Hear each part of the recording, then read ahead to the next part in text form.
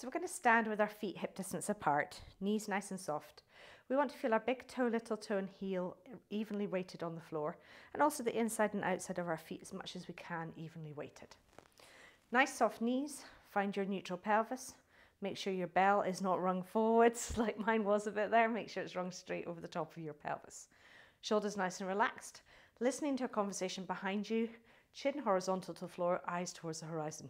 Shift your weight forward onto the balls of your feet. We're going to take our hands and we're going to take them into second position, internally rotated. As we inhale, we're going to open, and as we exhale, we're going to close. So inhale wide, exhale, close. Remember, as we're reaching out through our fingertips, we want to reach out through our fingertips. We don't want to hyperextend through the elbow.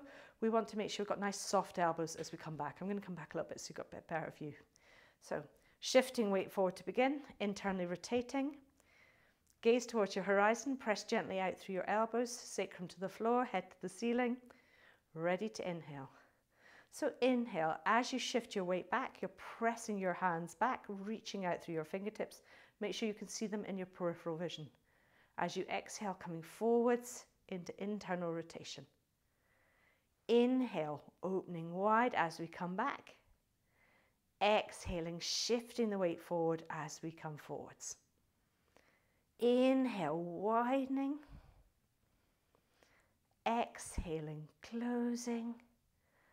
And then closing our mouth and nose, pausing, and slowly widening our ribs. Take your time with the widening of your ribs. Think about your pelvis, your ribcage orientation, your elbows. When you need to inhale, inhale here, and exhale, release and give them a shake off. Let's repeat that, but let's come to our internal rotation low. Little shift forward, ready to inhale and widen. Inhaling, widening to the sides, keeping your fingertips in your peripheral vision. Exhaling, drawing forwards. Inhale, widening as we shift our weight back, keeping the knees soft, our heels grounded.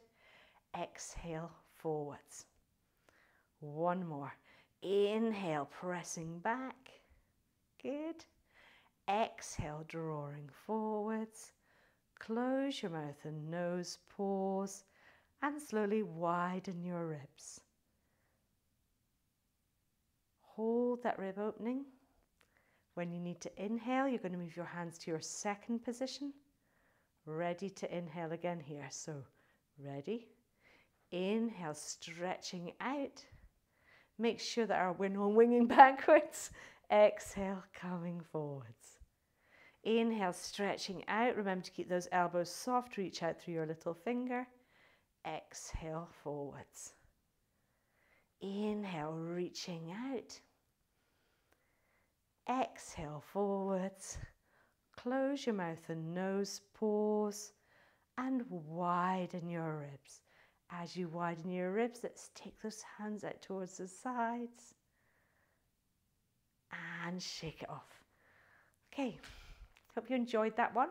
Just a little bit of rocking using the arms to help us engage the serratus and the rib cage.